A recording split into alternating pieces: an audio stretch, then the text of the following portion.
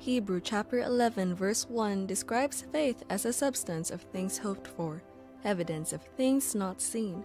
We live in a world where Christians are being mocked, where holding on to the Word of God during the period of trials and temptation looks stupid. We believers are tempted to do something desperate to change our lives and fortune during perilous times. As believers in Christ, this is the period we should hold steady to our faith in God. The government might fail us, the system might fail us, but God will never fail us. Some moments seem bleak and the future looks dark, but God is near us. He is there in the midst of our storm. Just look unto Jesus, the author and finisher of our faith. It is important to have faith in God, especially through the trying period of our lives. There are so many examples of people who put their faith in God in the moments of their trials. One of them is Daniel, who put his trust in God when he was thrown in the den of lions. Yet, the lion did not hurt him because God came to his rescue. There would be trials and temptations in the world, but God gave us His assurance that we should not be afraid because He has conquered the world.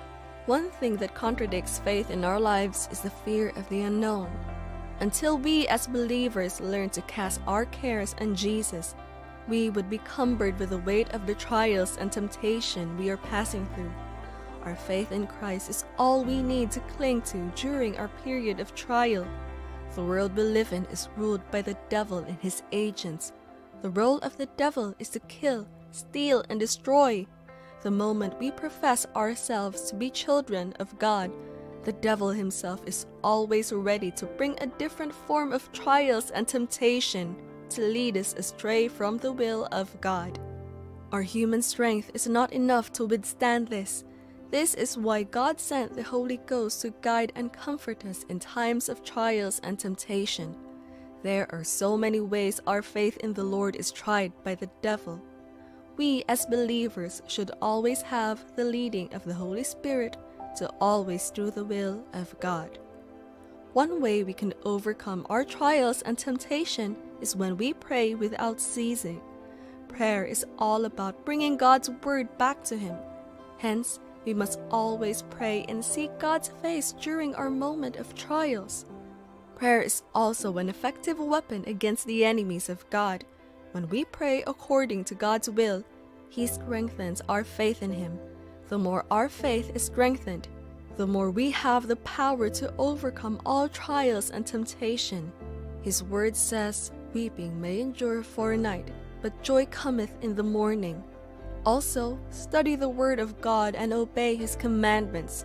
When we study the Word of God, we will be reminded to observe His laws perfectly.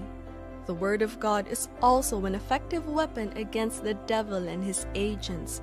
The Word of God is also our guide. When we are going through trials and temptations, it is easy to get distracted, so study God's Word daily, so as not to fall for the tricks of the devil. Since the Word of God is a double-edged sword, the Word of God is also our defense when the enemies attack us. When we are facing trials and temptation, it is an opportunity for God to test our faith. Abraham was tried by God when he was told to sacrifice his son Isaac as a burnt sacrifice to the Lord. But God has assured us that He will always make a way of escape for us during our period of trial and temptation. When God is testing our faith, just as He did with Abraham and Job, God is watching to see what we will do when things are not going well for us. So we should always be steadfast in the will and promise of God. The devil might come in form of friends, colleagues, or even family to frustrate God's purpose for you. It is left to you to stand firm in the will of Christ through the power of the Holy Spirit. When you do this, God will be happy and will always see you through your period of trial. Remember, there is no making of a general without a war. All heroes of faith had to pass through different trials in which they succeeded, and that is why their names are recorded as men and women of faith. God cannot give you the bigger assignment when you cannot pass the smaller test. He said we should count it all joy when we pass through trials in James chapter 1 verse 2. When you face trials and temptation, your faith would be stronger. You have that joy that you are passing through a test that will make you stronger and better for the Master's use. One way to express your faith in God during the period of trials and temptation is to show love and generosity to everyone. The most difficult time to love someone is when you are passing through a period of trial, but showing love and generosity to others will help you not to face your trials alone, but with people with whom you have shown your love. You must always share that love of Christ in your heart with your friends, neighbors, and colleagues. It would strengthen the faith of Christ in you. It is important to put your faith totally in God even when there are no trials. It has become a norm that we turn to God when things are not going well. However, we must give our all to Him during the good and bad times. There cannot be two captains in a ship. When God directs your life, He would see you through the storm and siege of the world. So learn to trust and have faith in God in all circumstances of your life. Faith in God means you should have a cordial relationship with God. During your times of trials, God never leaves nor forsakes you. Rather, God is fighting your unseen battles. If God can only show you how He saves, protect, and provide for your daily needs, you would be more than thankful to Him. Having faith in God means acknowledging the great name of God. God dwells in the praises of His people.